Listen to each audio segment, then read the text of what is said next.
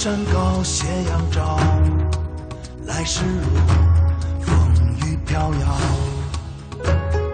监狱高挂陈英豪，阵阵年少，总好气只为红颜折腰，英雄泪水人能了。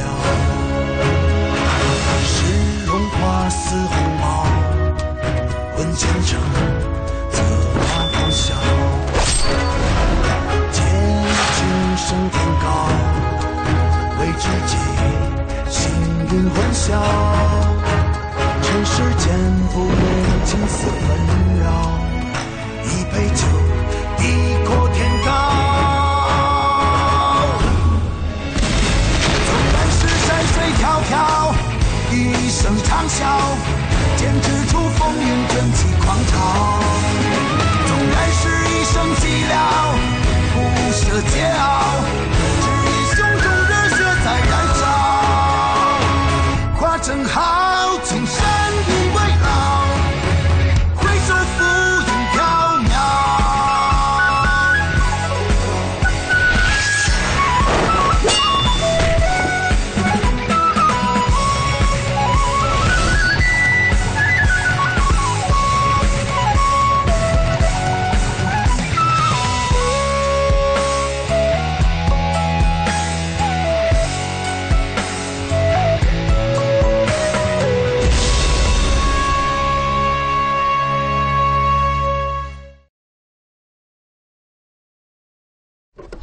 来呀，开闸！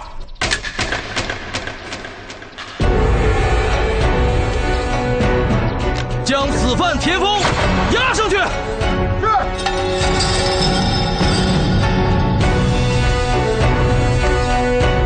开战！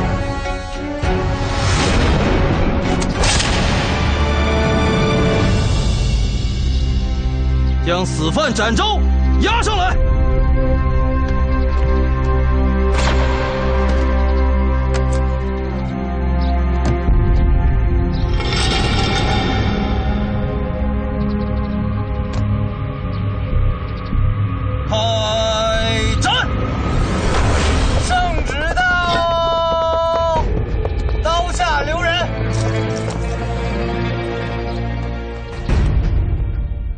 圣旨到！臣包拯接旨。奉天承运，皇帝诏曰：查御前4品带刀侍卫展昭勾结匪类，谋财害命，理应严惩。但念其曾有功于朝廷，又杀人未遂，行凶不惩，特命开封府从轻发落，革去官职，永不录用。钦此。臣领旨谢恩，万岁万岁万万岁！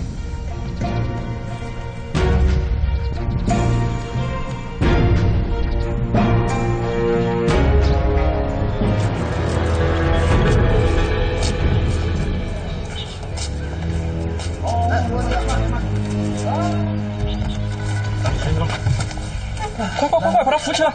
到了。哎呦，快，小心点！哎，谢谢。哎呦，小心！哎呦啊！小心！哇！哎呦！哎呀！哎呀！哎呦！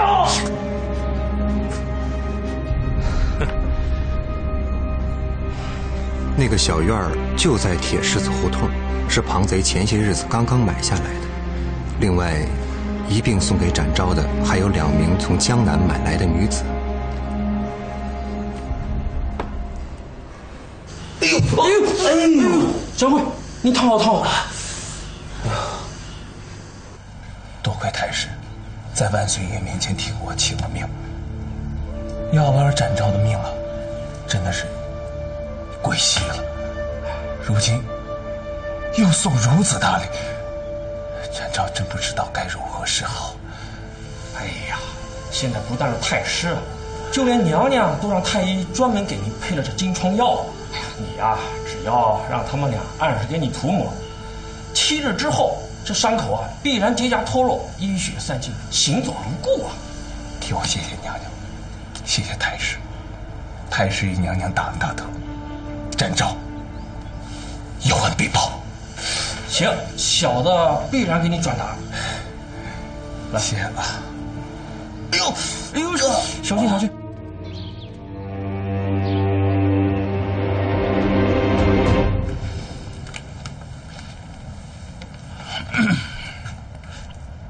我爹来信，让我们把娘娘的货物运往汴梁。这运送之事，非同小可，容不得半点闪失，所以本国就找你前来商量。国舅爷，不知太师有何高谕？太师在信上说，叫我们打着为娘娘拜寿的旗号，大张旗鼓地把货物送往东京，还要通知各州县沿途护送。太师实在英明，越是大张旗鼓，越是没有人怀疑其中有诈，也就越是安全，谁也不会打劫几坛酒。本国舅也是这么想，但是我一想到，心里还是有点不踏实。国舅爷顾虑什么？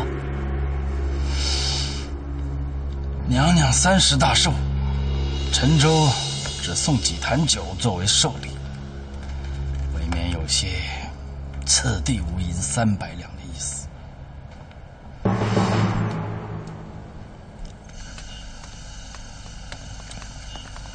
哎，这位爷，小的有礼了。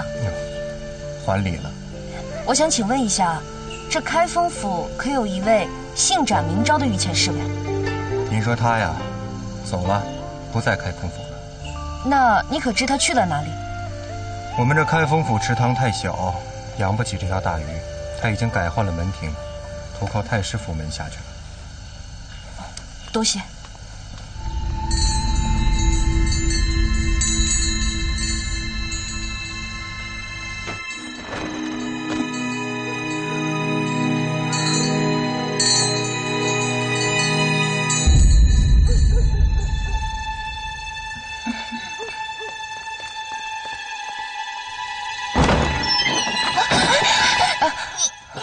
不用害怕，我不会伤害你们的。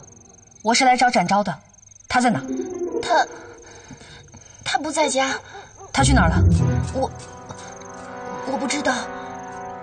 他什么时候出去的？昨天。那他说他什么时候回来了吗？算了，等他回来了我再找他。告辞。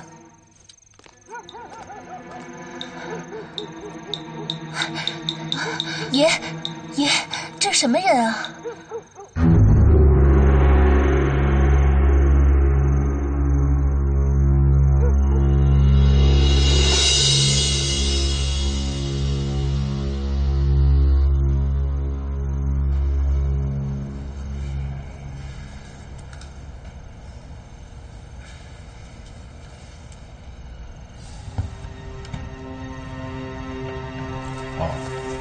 你下去歇着吧，我这里不用伺候啊。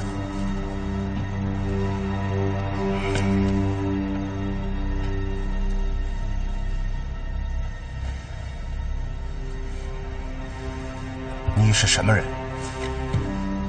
小名月华，参见相爷。这么晚了，你不是从正门进来的吧？你知道夜闯开封府是个什么罪名吗？小民有要事禀报。年纪不大，胆子倒不小。起来回话吧。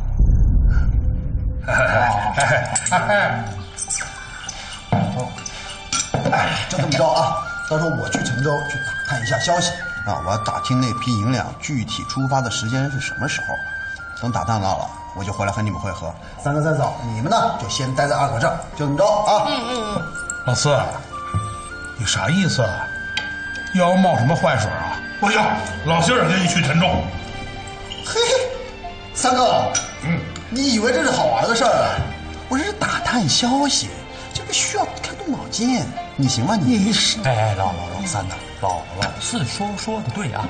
这事儿吧，给动脑子。你看我都没说要去呢，你去干嘛呀？二哥说的啊。你们哥俩什么意思啊？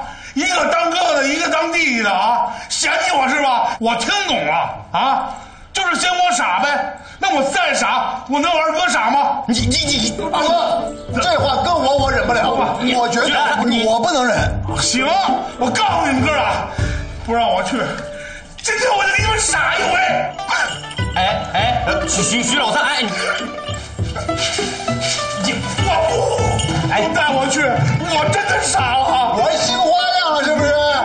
二哥，管不管？起来！不许了！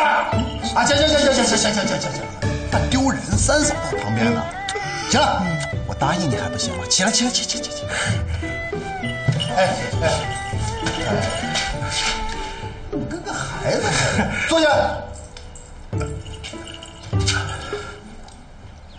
不是不带你去，就是怕你喝酒误事儿嘛。耽误了正事怎么办？对呀，你答应我一个条件，此去陈州一路上滴酒不能沾。对。不行了！有一有二不能有三啊！徐老三，你有没有了？我管他二哥！徐老三，你起来！恶狠狠的管！给我起来！管！给我起来！管他！我管不了他！我管！徐老三，你给我起来！你不起来是吧？你不起来是吧？怕不怕？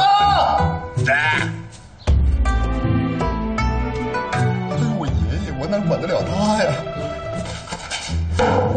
二哥，没关系，他不起来是吧？自有人管得了他。徐小三，你就躺着啊，你好好给我躺着。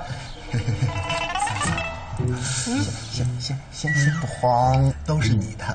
馒头也等会儿，就口水。三嫂，那是谁？那个翻滚的玩意儿，那谁啊？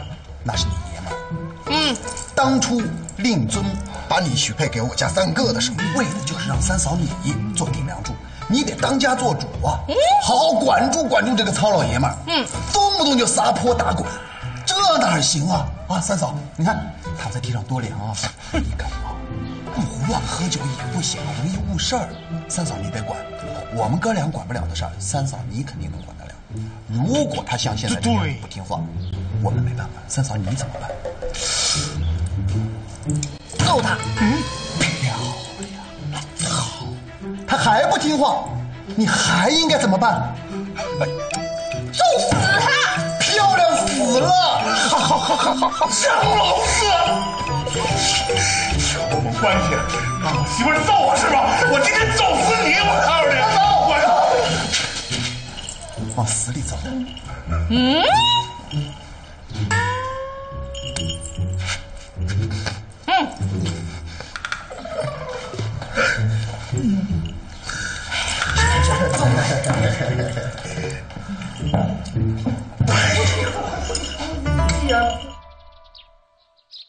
如果消息准确，能人赃并获，的确是扳倒庞贼父子的大好时机。可要是消息不准确，贸然出手的话，这司节娘娘受礼的罪名，可谁也担当不起啊。此事的确有风险，而且是天大的风险。学生倒是有一个想法。你讲，相爷何不通过这位岳公子，跟白玉堂取得联系，让他们在半道上结了受礼。如果真的发现有赃银，我们再出面，这样进可攻，退可守，可立于不败之地。此举不妥。想我包拯堂堂的龙图阁大学士，开封府尹，深明法度，执掌律法的大臣，办事办案从来都是堂堂正正、光明正大，岂能与江湖路人混为一谈呢？可是相爷，这万一失手的话，包拯自世以来就心悬天下安危、百姓疾苦，从来没把自己的安危冷暖放在心上。就是有天大的危险，也吓不住我。多亏娘娘赐的药，展昭如今已经痊愈了。展昭真该谢过太师以及娘娘，多谢两位的再造之恩。展昭就算是肝脑涂地，也难保万一。从今以后，展昭便追随太师，鞍前马后，尽忠效力。展大侠言重了，老夫也是出于无奈，才烦劳展大侠去趟陈州，帮帮庞昱小儿。哦，这国舅爷的事情，理当要帮。只不过展昭有个小小的要求，请讲。可否容展昭乔装打扮，隐姓埋名前去？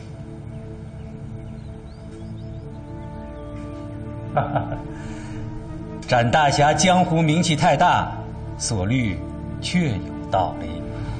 就依展大侠的。多谢太师，展昭这就去了。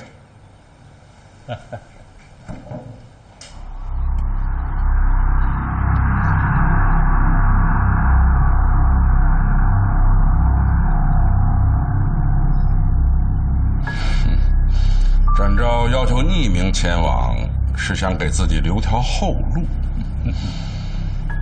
岳父大人放心，小婿自有妙计。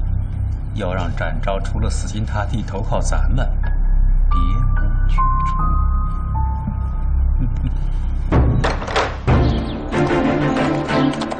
驾！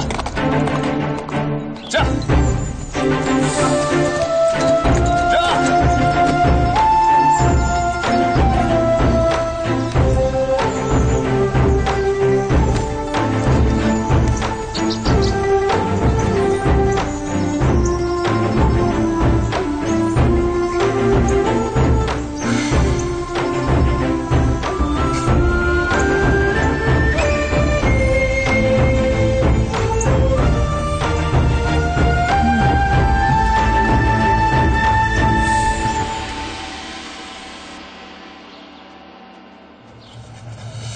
听说这白玉堂是武艺之中武功最高的，人称外号解毛术。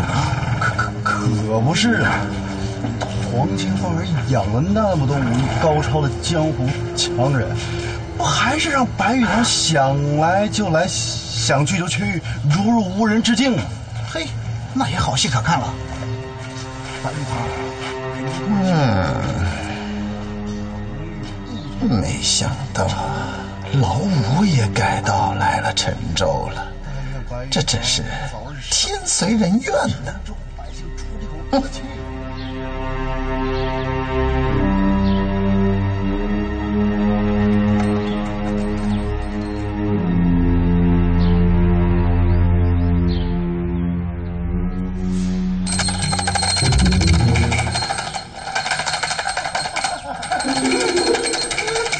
站住！干什么呢？哎呀，这位爷，小道起手了。小道云游至此，想不想听小道唱几段道情啊？不听不听。你知道这什么地方吗？这是啥地方啊？钦差行辕。这位爷，小道识字不多，我看这位爷你眉清目秀，你就听小道唱几段，也觉得唱得好的，就给小道点赏。滚！再不走就把你抓起来！别！看这位爷长得这么俊，你也不推人呢？滚！我走！再不走抓你啊！走！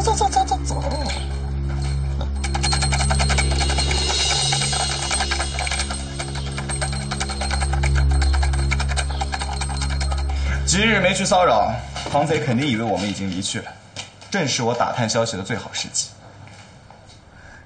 庞府人多势众，一定要小心为上。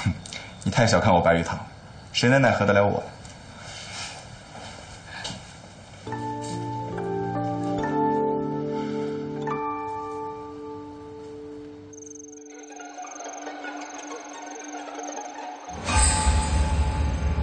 五九爷，邓小涛，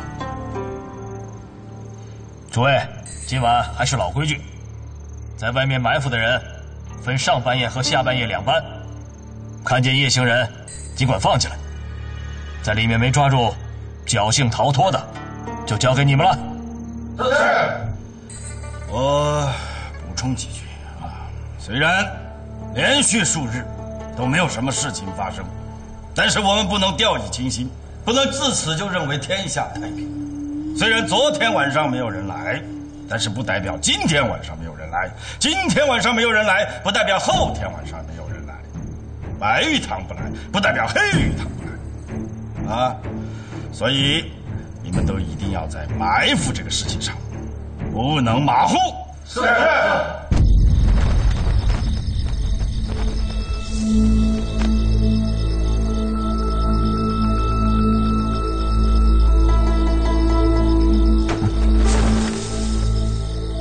莫非是老五来了？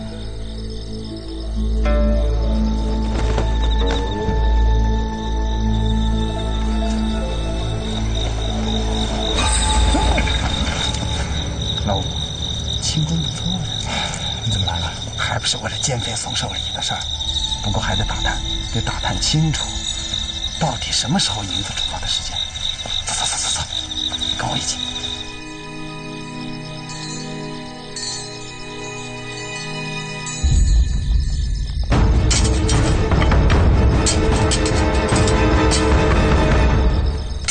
白五爷，邓某在此恭候多时了。这位是谁？你猜猜。吃的是峨眉刺，原来是番江署蒋四爷。失敬。哎呀，好乖的孩子呀！四豹，我戴着面罩你还认得出来啊？看来我的江湖形象挺高的呀！啊，待会儿赏你几刀啊！邓彻，还啰嗦个什么呀？赶紧拿人呐！是。哎呀，不好了！报，国队员，火焰着火了！救火！救夫人和公子！你们快去救火！围上！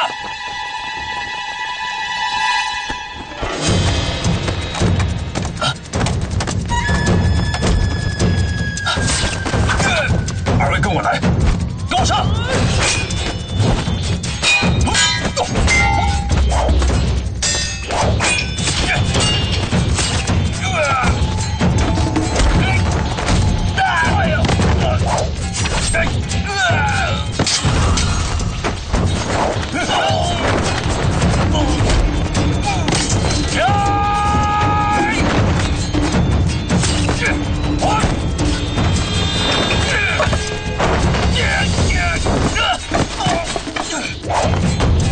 跟我走。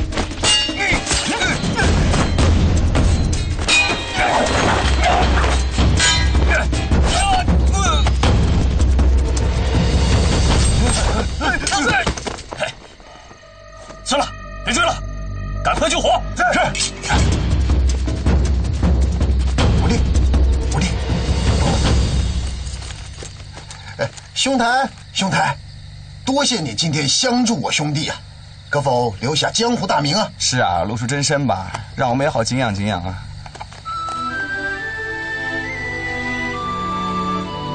赵雄，哎，你留胡子了？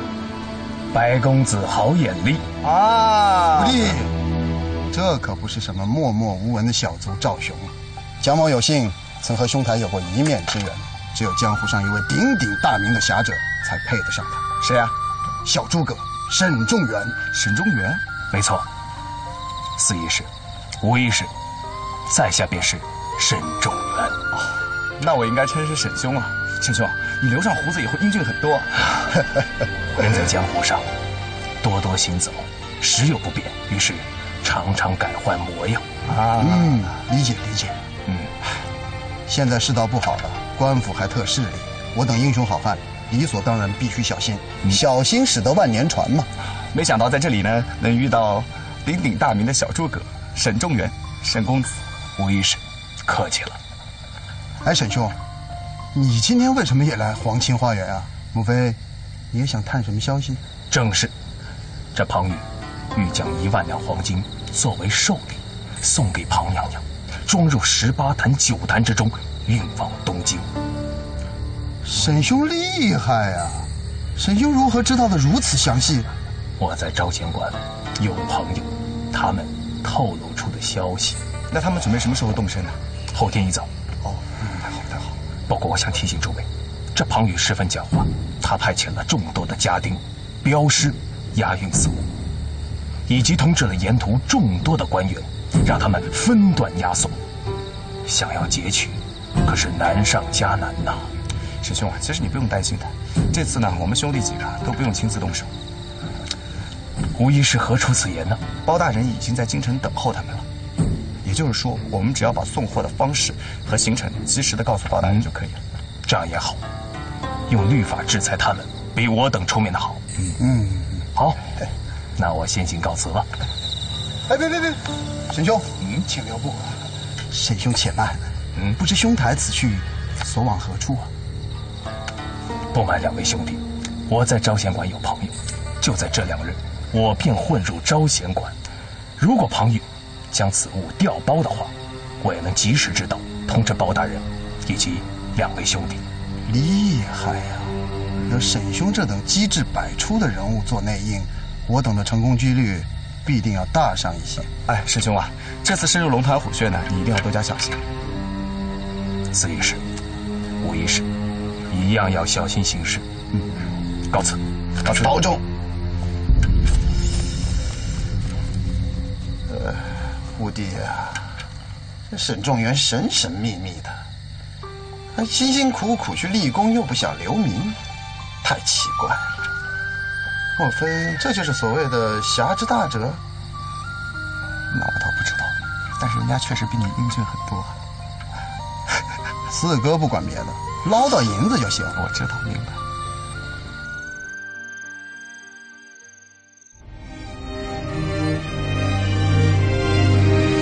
多想再看你一眼，多想再回你身边。别叫了，信不信我杀了你？时间停住这，不知姑娘芳名可叫雅兰？会不会永远？纵然说爱难兑现，宁愿退一步成全。那些身不由己的婉语和千言，我为你保管。你说红透双眼不如怀念，我怕思念奈何风云善变，蜚语流言一光年，永恒说来多遥远。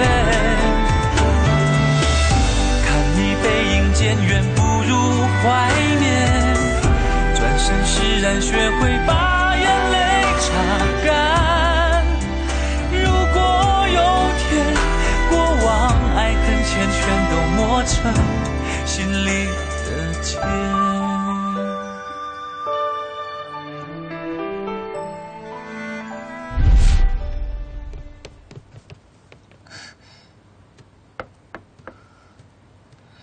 谁？是我，月华，月公子。月公子，快请进。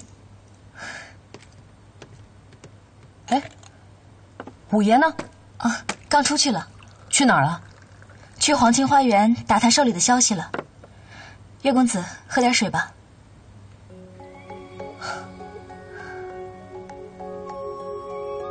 多谢雅兰姑娘。其实啊，我有一些话，早就想对雅兰姑娘私下说了。月公子，你我虽然都是江湖之人，不拘小节，但是这样还是不太好吧？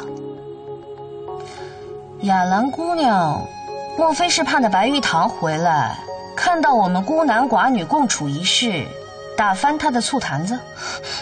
月公子何出此言？我与五爷虽以夫妻之名共处一室，但是没有半点无礼之处。那这么说来，这么多天你们朝夕相处，就没有摩擦出半点儿女私情？没有。真的没有？那这么说来的话，看来小生我还是有机会了。什么机会啊？亚兰姑娘，这个窈窕淑女，君子好逑。白玉堂那个榆木疙瘩不解风情，可是我可不想错过这个千载难逢的好机会啊！岳公子请自重。亚兰万万没有想到，公子竟是如此轻薄之徒。哎，亚兰姑娘，此言差也。亚兰姑娘对小生还不是十分的了解，我相信我们相处久了，你自然会对我青睐有加的。恕亚兰直言，亚兰恐与公子无缘。缘分是可以结的，话不能说死了，任何事情都会改变的。但是这件事情不会变。为什么？就不要再追问了。任何事情都是有结果的。好吧，那我就告诉公子，因为亚兰心中已经有人了。你骗人！我为什么要骗人？令堂临终前亲口对白玉堂说过，说你一直待字闺中。过去是过去，现在是现在。那过去和现在又有什么不一样啊？过去是没有，可是现在确实是有了。现在有了？就这么短短几日，你一直神居在客栈之内，走到亚兰心中的就只有一个人了，白玉堂。这回你不能否认了吧？刚刚你还说你们没有半点儿女私情，我什么我不上来了吧？反正亚兰已经跟公子说清楚了，就请公子速速离开。有什么事情，等明日五爷回来再商议也不迟。唉，俗话说，10个男儿9粗心。白玉堂那个榆木疙瘩先不说他了，你怎么也色迷心窍，在你的眼睛里只有他白玉堂一个人，看不清你周围其他的人了呢？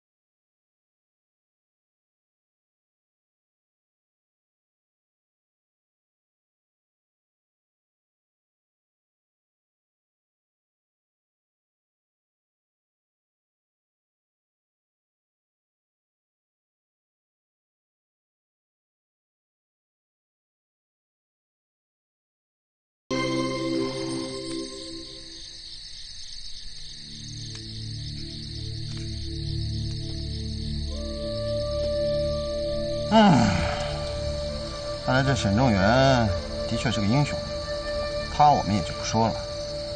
但是，我觉得另外一个人很有可疑之处。四哥怀疑的是那个姓岳的吧？对了，你怎么知道？四哥先说说，你为什么怀疑那个姓岳？五爷，他杭州萧山，跟我们县公岛那是咫尺之隔，我们也算是近邻了。他那什么时候出来一个小白脸，还少年英雄，武艺高超，我们兄弟一点都不知道信儿。四哥说的没错，可是我却是从另外一个方面看出他的破绽。哪个方面？四哥，你想一想，除暴安良、行侠仗义，乃是江湖英雄的个人行为，什么时候跟官府扯上过关系的？可是姓岳的那个小子竟然提出了一个让开封府出面解决的建议，你觉得这难道还算是江湖侠客的行径吗？不是江湖侠客，难道是？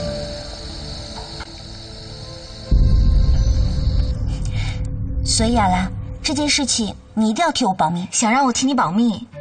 可以啊，先告诉我你家住在何处，为何要女扮男装，一个人出来闯荡江湖？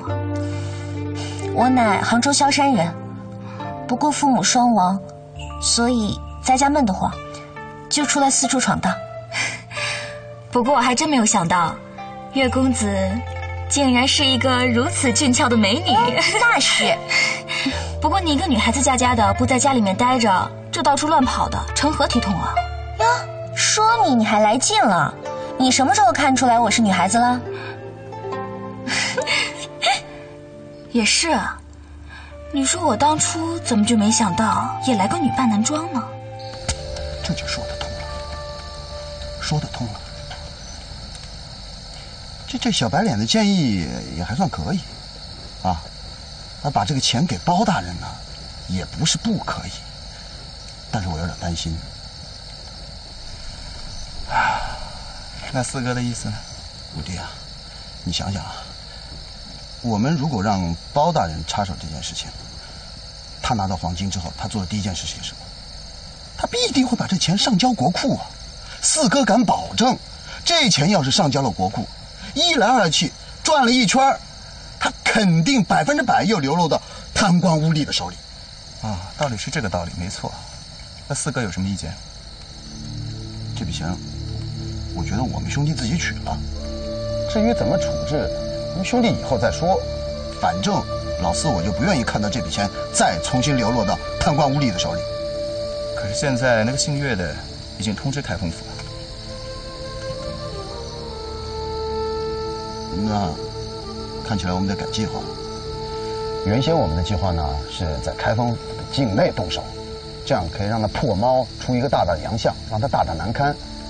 现在看起来不行，咱们必须抢在开封府之前，到时候他们就不知道是我们干的了。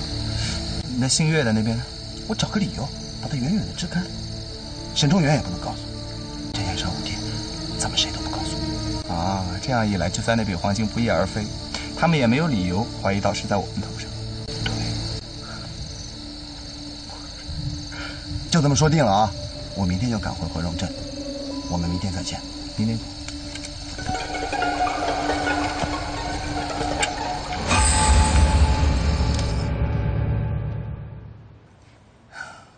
时间也不早了，我该走了，否则一会儿该撞到白玉堂了。如果撞见了，直接告诉他不就好了？现在还不可以。为什么？那要等到什么时候？等到时机到了，我自然会告诉他。好了，我该走了。此事请雅兰姑娘一定要替我保密啊。知道了，放心吧。哎，路上小心啊，岳公子。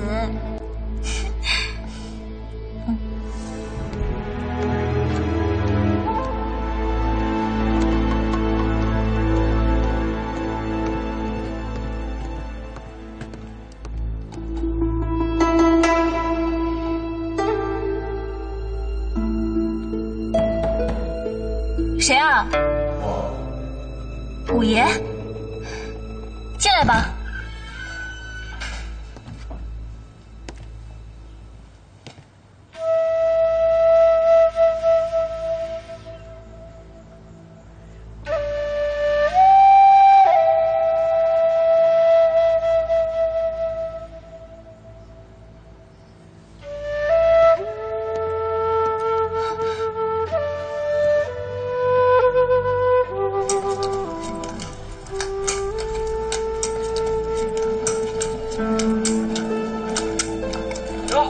岳公子，您回来了。您请进，已经在小店等候数日。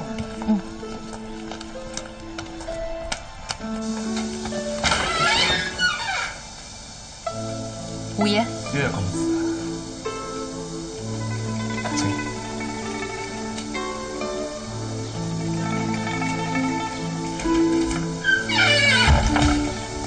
哎，岳公子，你终于回来了。雅兰姑娘，近日可好啊？老公子挂念，一切都好。快坐吧。多谢。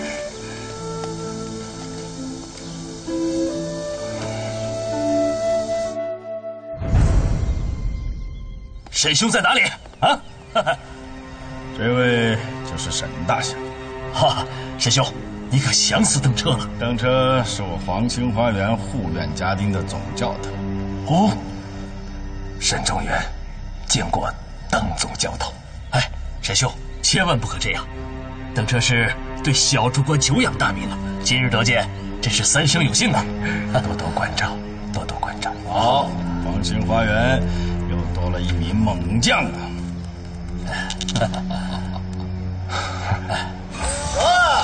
来了！您这客栈有什么好吃的呀？客栈里有热腾腾馒头，好酒好菜。行，来，先生忙啊！好的。哎，客官里面请。岳公子，不知道你在开封府内有没有见到过御前四品带刀侍卫展昭？我没进开封府。你没进开封府，你怎么禀告的包大人？我和开封府的校尉赵虎赵四爷有过一面之交，我是请他转告的。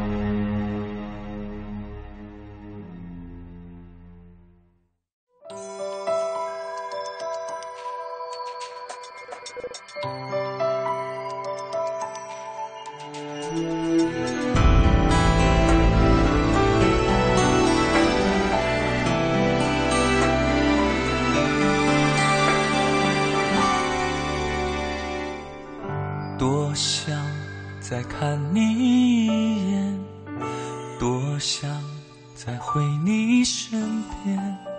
若然时间停住这天，会不会永远？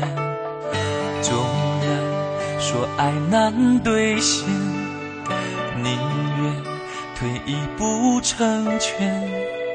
那些身不由己的婉语和千言，我为你保管。你说红透双眼不如怀念，我怕思念奈何风云善变，蜚语流言的光年，永恒说来太遥远。